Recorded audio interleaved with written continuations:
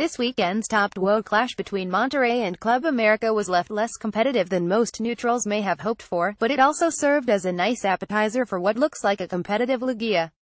Rayados are the favorites after topping America 20 on Saturday, but they're still not invincible. Below them, it becomes a much muddier picture. America is still a very dangerous team even if Saturday wasn't its day, while Tigres are hitting their stride. Leon and Morelia both seem unlikely to win the title but are going to be very difficult to knock out. It's going to be a great end to the tournament, but we're getting ahead of ourselves. The field still isn't set, and there was plenty to take from the 15th round of matches. Let's look back now. Sure, they were undefeated, but they also lost to Puebla. Could Rayados really be all that good? Well, yes. And no. Monterrey's 20 victory over Club America in a matchup of teams sitting at the summit cemented Rayados as the favorite to lift the trophy at the end of the season. Their defense suffocated America's strong attack. Up front, Nery Cardozo cleaned up Carlos Sanchez for the opening goal and Davilas Hurtado converted a penalty. It was a victory in a very Monterrey fashion. The team mostly kept its shape and stayed solid, took a few risks that paid off and ended up taking an easy victory. The match also showed a few of the potential weaknesses the team could have to overcome if it's going to avoid a playoff collapse.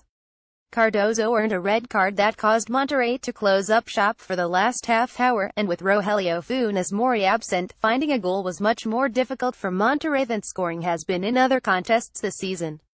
Truthfully, we're happy with the result and really satisfied for the work the team put in, that despite being a man down, which we know makes things tougher, we knew how to see out the game, center-back Cesar Montes said after the match.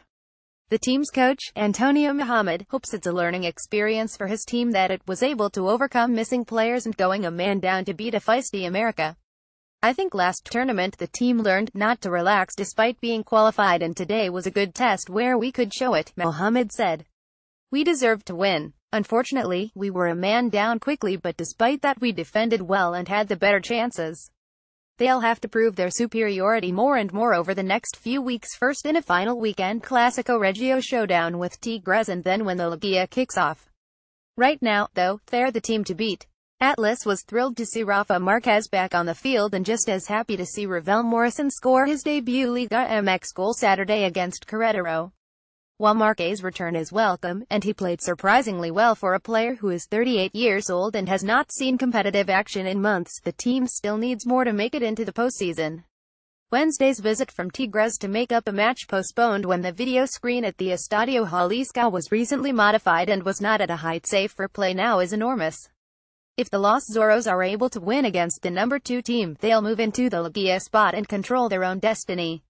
Anything less will see things unchanged. While Camilo's beautiful free-kick goal was next unstoppable, allowing 2 goals against last-place Querétaro doesn't inspire enormous confidence that the defense can keep Tigres' high-powered attack from find the back of the net.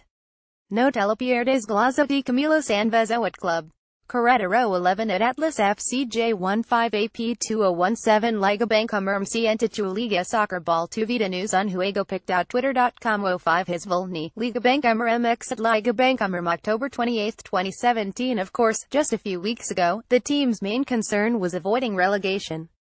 On that front, Atlas is feeling much better and with Marquez back and Morrison on the scoreboard can feel good about their current situation. We're fighting to try to capture the maximum amount of points because of the relegation situation, Atlas coach Jose Cruz said. We've had an important start. We dominated Querétaro, then they had 2 chances and went ahead on the scoreboard. From there we had to change the alignment. Before Saturday's match against Tigres, we looked at how desperately Cruz Azul needed to get a victory against Tuca Ferretti's side. It didn't, falling 21 in the Estadio Azul, but maintained the final Liga spot.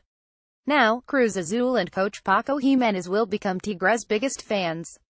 If the Monterrey side can top Atlas in Wednesday's rescheduled contest, Cruz Azul still will control its playoff destiny and end its long drought with wins against Morelia and Veracruz. For a team that so badly wants to make the playoffs, though, and for a coach who will be out of a job at the end of the season if he fails to do so, the team has not shown the required urgency. Angel Mena sending off was a turning point in Saturday's game and will take away an attacking weapon the team might need against a strong Monarcas defense. Goalkeeper Jesus Corona also wasn't at his best in Saturday's loss, which is surprising for a player who has performed as well as he has this tournament. Gems said that's what the team has been struggling with all season. The focus on the little things.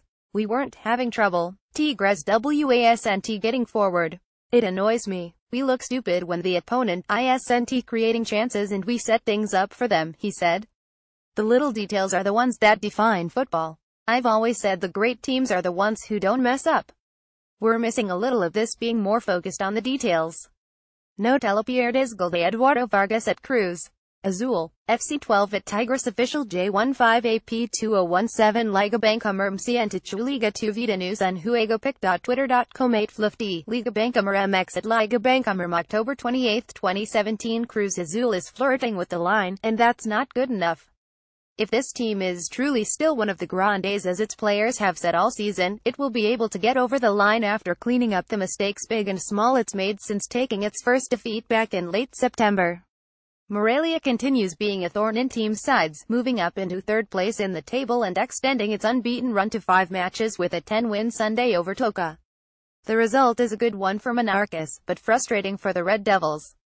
The frustration was evident at the end of the match with Pablo Barrientos' penalty saved by Morelia goalkeeper Sebastian Sosa and keeping Toluca from taking a point from the encounter.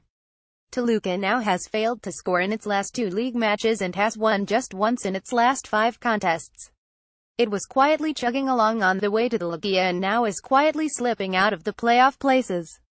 Coach Hernan Cristante is upset not with the results or the performances but rather with the lack of growth he sees in his team. The team gave its best effort, it had chances, I think outside, inside and in the middle, he said after the game. There's something hurting us. I can't get more out of the team. The coach went on to say he'd spoken with Toluca's president and sporting director and was unsure if there were better things on the horizon. Note Pierdes gol de Diego Valdez at Toluca 1 at Fuerza Monarca J15AP2017 Liga Bangkammer MCNTchu Liga 2 Vida News on huegopic.twitter.com 3 Maj-D5 Abd, Liga Bangkammer MX at Liga Bangkammer October 29, 2017 The Red Devils now make a trip to Veracruz before closing out the season against Tijuana. A few weeks ago, it seemed like an easy end to the tournament ahead of the playoffs. If Cristante can't get the team thinking the right way, though, the season may live much earlier than expected. It would have been very easy for Chivas to toss in the towel after Miller Bolaños' opener from a beautiful team move by Tijuana. The team hadn't won so far this season at Estadio Chivas this season and is out of the playoff race. Tijuana is pushing for a Liga spot and found an early goal. Instead of rolling over, though, Chivas fought back to score the next 3 unanswered and finally break the apparent curse that had caused them to stumble at home all tournament. It's too late for Chivas to make any moves into the playoffs, but this match will give their fans hope. In addition to an improved showing by a backline that has been poor all season and also has struggled with injuries, an attacking hope came through as well. Juan Macias, an 18-year-old forward who was part of Chivas' U17 title in the 2016 Apertura, scored 2 excellent goals to help Chivas get then extend the lead. Note Pierdes gol de Juan Macias at Chivas 31 at Xolos J15AP2017 Liga Bangkammer MCNTchu Liga 2 Vida News on huegopic.twitter.com 5 Veloiding 8 BN, Liga Bangkammer MX at Liga Bangkammer October 29, 2017 It's been a frustrating year for Chivas, but if the team's veterans along with a few exciting prospects like Macias are able to repeat as Copa MX champions, there will be hope for the upcoming tournament as well as a nice consolation prize in Verde Valle.